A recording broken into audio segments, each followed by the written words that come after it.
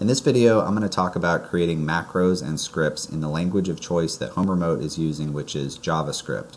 Now, if you don't know any JavaScript already, there's some good tools out there, for example on W3 Schools, that has an entire JavaScript section dedicated to learning the syntax and providing a lot of good code examples.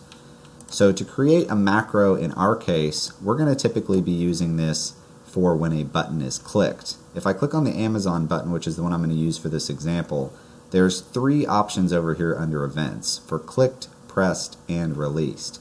Most common we're going to have clicked, so that's the one we're going to create now.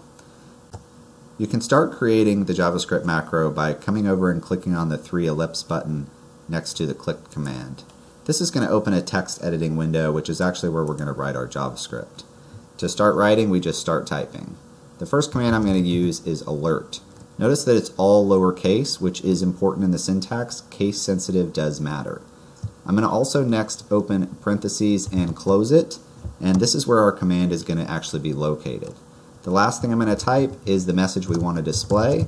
In this case, we're going to type hello world, and I'm going to put that in double quotation marks. The double quotation marks is important because what that's telling the program is to send the literal string and letters that make up hello world with the exclamation point and the space, rather than a variable that might be called hello or world or both. The last step is to create a semicolon at the end of the line, which indicates the end of this particular command's parameters. So altogether we start with alert, which is the command we want to send.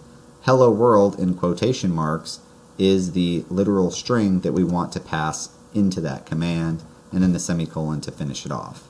To save, we're just going to click OK at the bottom. To test it, we can click on Start to do up the runtime, and then we're going to click on the Amazon button to test our script. It's popped up a window that says Hello World within the designer, and this is important because within the designer is not the same as within the application. So where this might be helpful is when you're trying to debug the application, because you can pass not only literal string variables, but also internal and external variables into the alert boxes.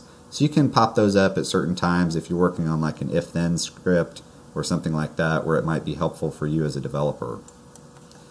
So to edit the script, we're going to hit stop, and then we're going to go back into the triple ellipse button again.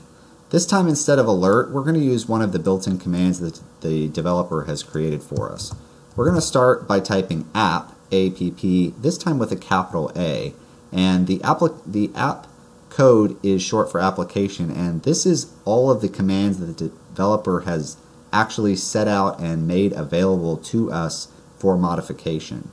By clicking period, you're going to see a window come up, and if you're familiar at all with Visual Studio or most other programming editors, you're going to recognize this. This is what's called Intellisense. And what this is doing is displaying for you all of the available commands at this point within the APP command module. So for app, we only have these commands available to us, starting with delay and ending with toast.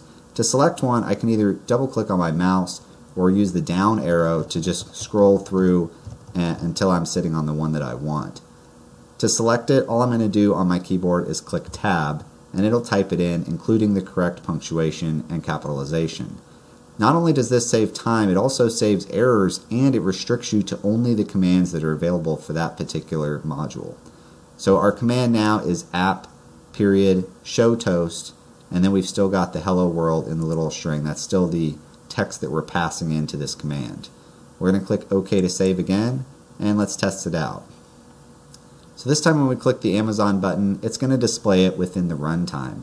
And this would be really helpful to give your users input or feedback rather. That way, like for example, if you were changing rooms or if you were creating a mute functionality, that you could not only mute the TV but also let the user know that the TV has been muted. And you can pass literal strings as well as internal and external variables into this as well, and we'll show some examples of that later on. So at this point, you've written your first JavaScript macro and attached it to a button. And that's all for this video. We'll see you at the next one.